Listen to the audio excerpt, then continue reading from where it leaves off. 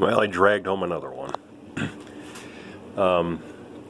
This is a 4.8 out of a '04 Chevy 1500.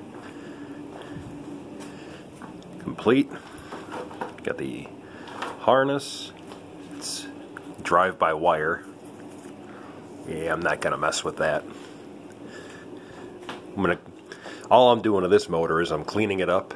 I'm gonna build a harness for it, and I'm gonna show you guys a step-by-step how to build the harness. I'm gonna build a very simple standalone harness and setup for this. I have two other harnesses laying around. I got a partial harness. It was with the 6-liter. Got a couple ECMs, so I'm going to convert it to drive-by cable. Do a very simple setup. I'm going to clean it up, and I'm probably going to toss this turd in the Blazer, potentially. Yeah, that's right. I got the engine complete. I picked it up yesterday for a song. It was out of a smashed truck. It only had 120 on it, 120K. She's a little greasy with the round, desirable round coils.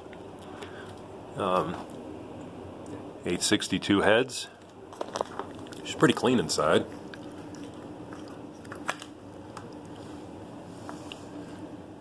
Rockers look nice and clean. There's no sludge buildup. Had regular oil changes. But I'm pretty sure I'm going to toss it in my Blazer. Just as a good cruiser, daily driver. I'm not going to go hog wild, throw a cam in it, headers, all that fun stuff. Simple stock, fuel injected motors, plenty for a little 4x4. I got nothing really, nothing else for updates, you know, other than obviously you've seen the guys. I showed you guys I had the 6-liter running. I'm just waiting to get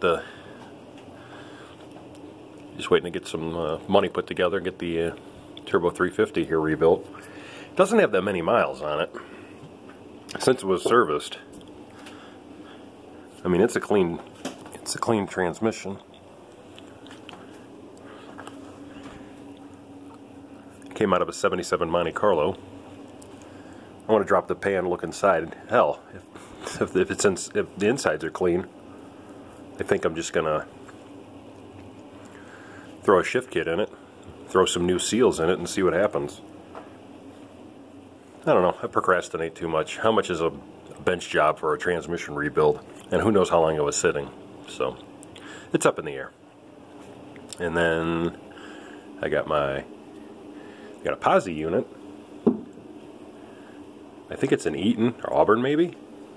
You guys can chime in and correct me. This one's out of a '93 Camaro. I'm going to throw it in the S10. I was heeing and hawing about putting a Ford 8.8 in the S10 or trying to find an 8.5, but the type of driving I do, I drive like a grandma, so there's really it's not really necessary.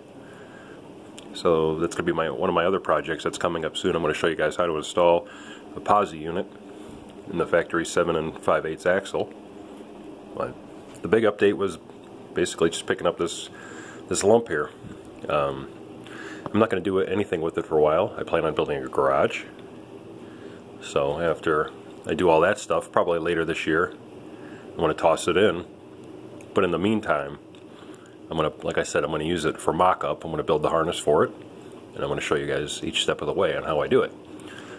Especially with the engine being here, I can route the wires how I want them, the lengths I want them, and I'm just going to go from there. So I hope everybody had a nice Christmas, and I look forward to providing you guys with some valuable information going into the new year. So stay tuned for updates, and enjoy your weekend.